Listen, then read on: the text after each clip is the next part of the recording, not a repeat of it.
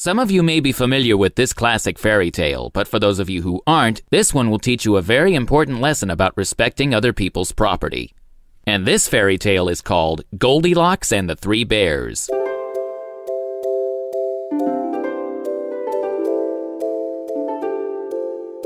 There was once a little girl whose hair was so bright and yellow that it glittered in the sun like spun gold. For this reason, she was called Goldilocks. One day, Goldilocks went out into the meadows to gather flowers. She wandered on, and after a while, she came to a forest where she had never been before. She went on into the forest, and it was very cool and shady.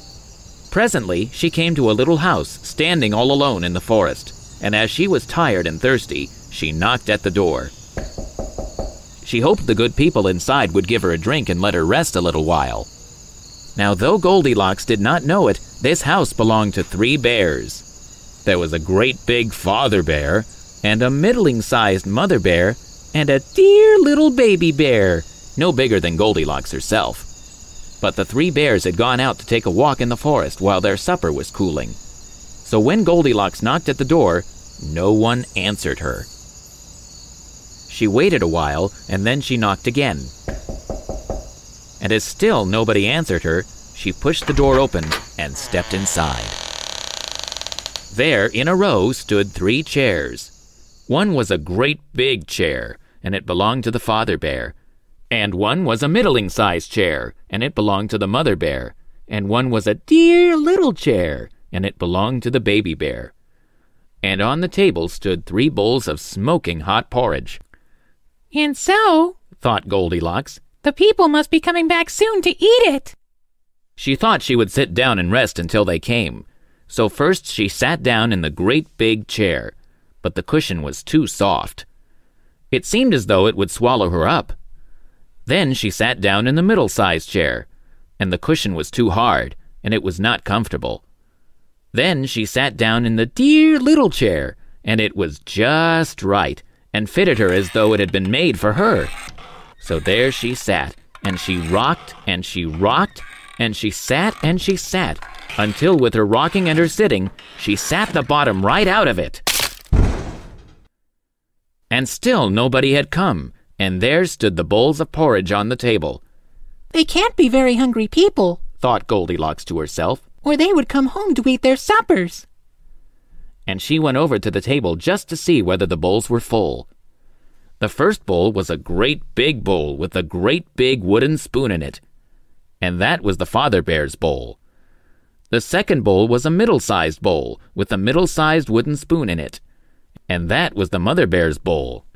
And the third bowl was a dear little bowl with a dear little silver spoon in it, and that was the baby bear's bowl. The porridge that was in the bowls smelled so very good that Goldilocks thought she would just taste it. She took up the great big spoon and tasted the porridge in the great big bowl, but it was too hot. Then she took up the middle-sized spoon and tasted the porridge in the middle-sized bowl, and it was too cold. Then she took up the little silver spoon and tasted the porridge in the dear little bowl, and it was just right, and it tasted so good that she tasted and tasted and tasted and tasted until she tasted it all up. After that, she felt very sleepy, so she went upstairs and looked about her, and there were three beds all in a row. The first bed was the great big bed that belonged to the father bear, and the second bed was a middling-sized bed that belonged to the mother bear, and the third bed was a dear little bed that belonged to the dear little baby bear. Goldilocks lay down on the great big bed to try it, but the pillow was too high, and she wasn't comfortable at all.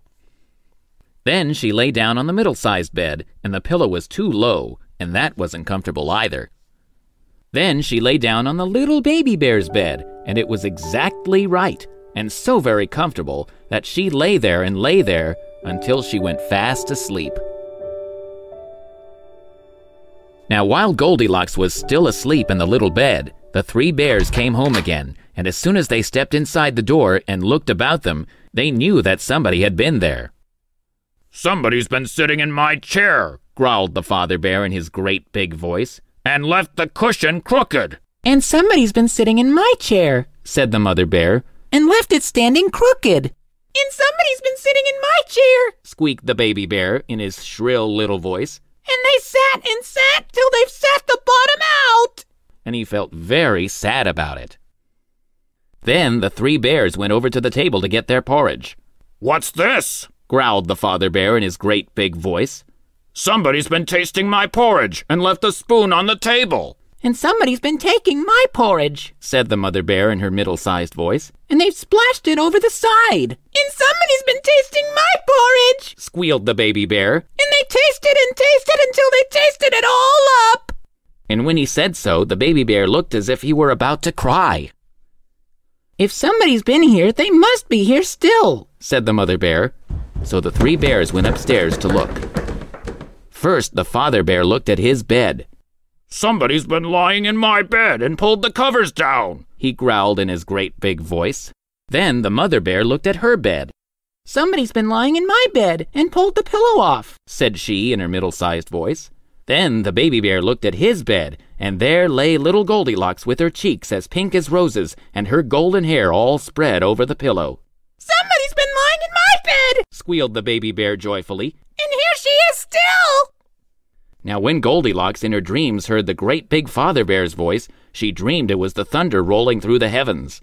And when she heard the mother bear's middle-sized voice, she dreamed it was the wind blowing through the trees. But when she heard the baby bear's voice, it was so shrill and sharp that it woke her right up. She sat up in bed, and there were the 3 bears standing around and looking at her. Oh my goodness me, Cried Goldilocks. She tumbled out of bed and ran to the window. It was open, and out she jumped before the bears could stop her. Then home she ran as fast as she could, and she never went near the forest again. But the little baby bear cried and cried because he had wanted the pretty little girl to play with. Now here is that very important moral that I promised you, and that is to always consider how your actions might affect others.